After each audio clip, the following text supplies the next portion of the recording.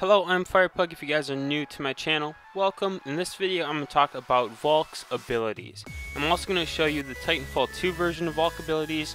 Now, I do this every season with every legend, and every time I'm usually 100% correct, and it's pretty accurate. Of course, it's not going to be exact going from Titanfall 2 to Apex Legends, but again, they are very similar games. They have the same weapons, they have the same abilities.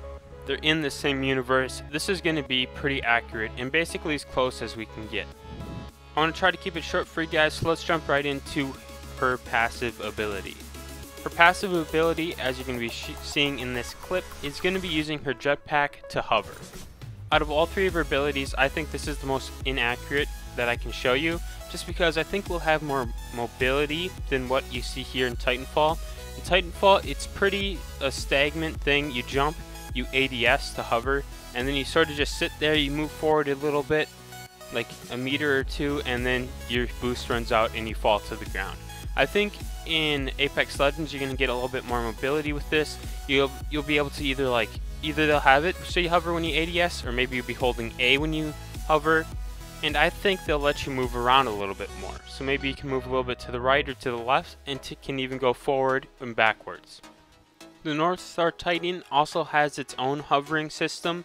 This one you can move around a little bit more, but the motion's usually only going forward. The North Star starts from the ground and goes up and stays there for a while when you're a pilot using hover, you have to start up, hover mid-air, and then fall to the ground. Valk's hover could also look something like this, where she starts from the ground and gets boosted up. Next, let's move on to the Tactical ability. The Tactical ability is going to be like a mini rocket salvo. So to show this, I brought in the Monarch Titan. The Monarch Titan has its own rocket salvo, one of 3 rockets, but you can get it upgraded to 5, I think. And you're seeing that in this clip. It's pretty useful as a Monarch Titan's ability. It's my favorite of all the Monarch's abilities, and I do play Monarch a lot. And I can see this being a very powerful tactical in Apex Legends. It's kind of like Fuse, but with Fuse we have a cluster missile, and with Valk we're going to have an actual rocket salvo. Next, her ultimate ability is going to be a redeploy.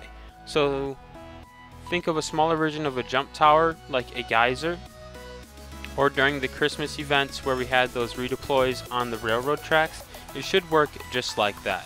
I'm guessing she'll throw something down and your team can redeploy off of it. I'm guessing other teams will be able to redeploy off of it, and then it will go away after a while. My personal thoughts on this being an ultimate ability is I think it's going to be pretty OP. I think it's going to get annoying really fast. Seems like a Valk's team will just be able to get up and leave in any situation they're in. Super easy to third-party stuff in too. Also, if you're a solo, this would be super helpful. You're able to just get out of things and move, get to go up your redeploy to get to a jump tower really fast. I think this might be a little bit OP, but we'll see. Anyways, those are all of Valk's abilities. Let me know if you guys have any questions in the comments. Thank you guys for watching. I'll see you later.